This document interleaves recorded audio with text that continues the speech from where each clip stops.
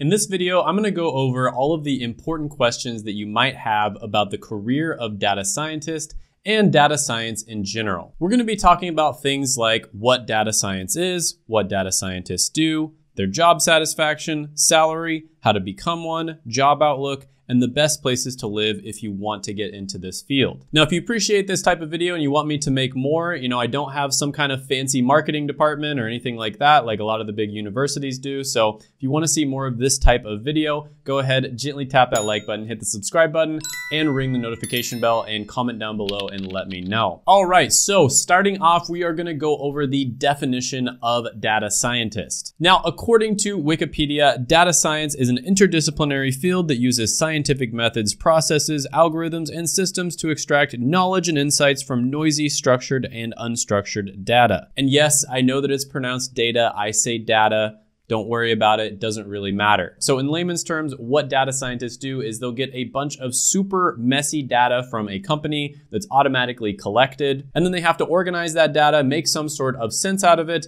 and give actionable advice to people within the company. Now, when it comes to work environment on bls.gov, data science is actually categorized under the computer and information research scientist, and they held about 33,000 jobs in 2020. And the largest employer of computer and information research scientists were the federal government at 31%, research and development in physical engineering and life sciences at 16%, computer systems design and related services at 15%, software publishers at 9%, and colleges, universities, and professional schools, state, local, and private at 5%. Now, another thing that I want to mention here is just like many other technology-related careers, this one is rapidly developing. So you have data analysts, data engineers, and data scientists. And at many different companies, these roles are somewhat blurred together. So I am going to touch on those other careers a little bit, but I'm also likely going to make separate videos dedicated to those. But needless to say, you are going to be spending a lot of time sitting at your desk and on a computer if you become a data scientist. And you will also spend a significant amount of time communicating and explaining the findings of your data. Now, the next thing we're going to be talking about is job satisfaction. And generally speaking, technology careers do tend to shine in this category. Now, according to careerexplorer.com, data scientists are about average when it comes to job satisfaction overall. They were in the top 43% of careers, so that's slightly above average. Payscale didn't list data science specifically, but database administrators came in at about 72% job satisfaction, which is pretty good. However, the meaning was about 49%, and that basically means that you're pretty happy with your job, but you don't necessarily think that you're making a huge impact, a huge difference in the world. Now, when it comes to some of the best and the worst companies to work at if you are a data scientist, Google, of course, ranks really high up there. They got a 4.5 star rating from data scientists. And an example of a company that did not rank so well was Change Healthcare at about 3.4 stars. So you definitely want to do your research. Glassdoor is a great resource for doing your research on which company you're going to work for, because that can significantly increase or decrease your job satisfaction and even meaning. And to be fair, job satisfaction is extremely subjective. So this is something that's really going to depend on your personality. So you do have to look into it and make sure it's something that you enjoy. Next, we're going to be talking about how to become a data scientist. Now, according to BLS, in order to become a computer and information research scientist, you are going to need at least a master's level degree. And if you look a little bit closer, you'll see that about 49% of people who become data scientists do have a master's degree or above. But that also means that 51% of people who became data scientists don't. So it really depends on the route that you want to go. And I can just say that technology in general usually has multiple different routes in order to get to your goal or your career. So for instance, some people might become a data analyst first, and then they get some experience in that role. They teach themselves on the job, and they also get some certifications.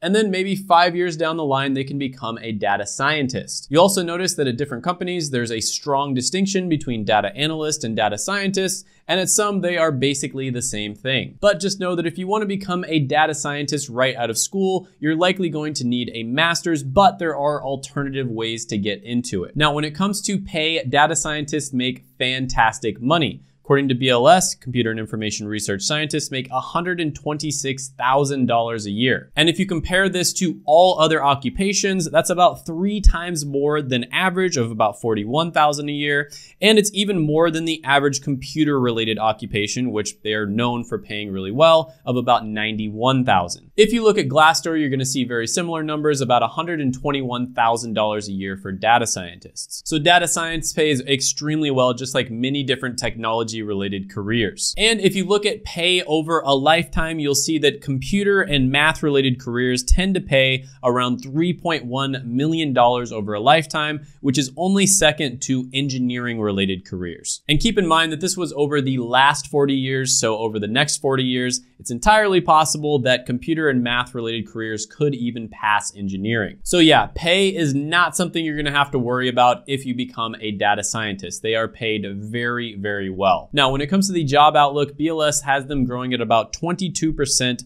over the next 10 years, which is much faster than average. If you can compare that to all occupations, it's about 8%, and technology-related occupations, which are known to grow really fast, are about 13%. Now, this is a very new field, and it's expanding to so many different types of roles. People are just starting to specialize in different things. I mentioned this before on the channel, but I met somebody who is a database architect, made friends with them, and they told me that they worked around 10, maybe 20 hours a week, depending on the week, and they made over $200,000 a year. And the reason they were able to make so much money is because they specialized. So if you look at really well-established careers like doctor and lawyer, first of all, it's very easy to see that they branch off and they have different specializations. And then you see that the more you specialize, generally speaking, the more money you make. And it's likely going to be the same exact thing as the career of data science progresses. Now, in terms of the risk of automation, I think it's very, very low. If you look at willrobotstakemyjob.com, computer and information research scientists have about a 4% chance of automation. I don't think you need to worry at all about automation when it comes to data science. Now, when it comes to outsourcing, that is something that you might need to worry about a little bit, but it's usually not nearly as bad as a lot of people make it out to be. Because the truth is, yes, people in other parts of the world are just as smart as us and they can do the same jobs that we can do. However, you have a huge advantage if you're somebody who is familiar with the culture and you regularly communicate with whatever, people that are in countries you live in, which most of my viewers are from the US. Even when you're doing something as analytical as making sense of data, it helps tremendously to be familiar with your market and the culture that you live in. And then on top of that, data science requires a tremendous amount of communication, which again, if you grew up in the US, it's going to be much easier for you to communicate your message to other people within the company. So yes, there's no doubt in my mind that part of data science will be outsourced, but there will be so many more jobs popping up that I don't think it's going to make a significant difference. Now, when it comes to some of the tasks that you might be doing on a day-to-day basis, you're going to be analyzing, manipulating, or processing large sets of data using statistical software. You'll be applying feature selection algorithms to models predicting outcomes of interest, such as sales, attrition, and healthcare use.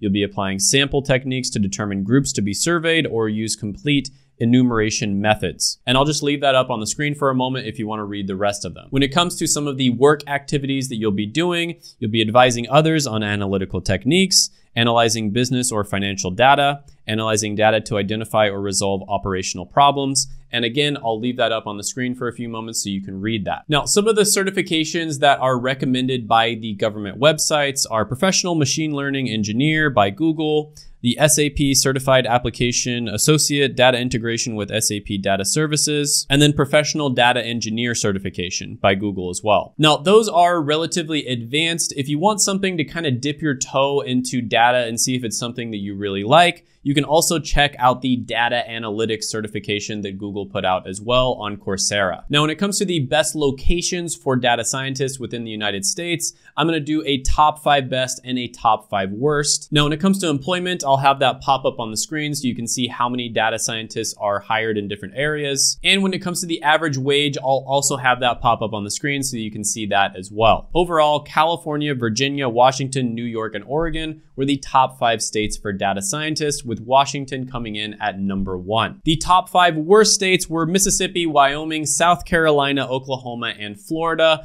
with Florida coming in as the absolute worst state. So overall, I hope this gave you a good overview of the career of data scientists. It is a very good career. I did make another video where I kind of gave more of my opinion on it. You can definitely check that out. I think I called it, is becoming a data scientist worth it? Or is data science a good career? I honestly forgot what I named it, but I'll have that one pop up right here. Gently tap that like button, hit that subscribe button, ring the notification bell, and comment down below any thoughts, comments, criticisms, etc. that you have on the video, and I will see you next time.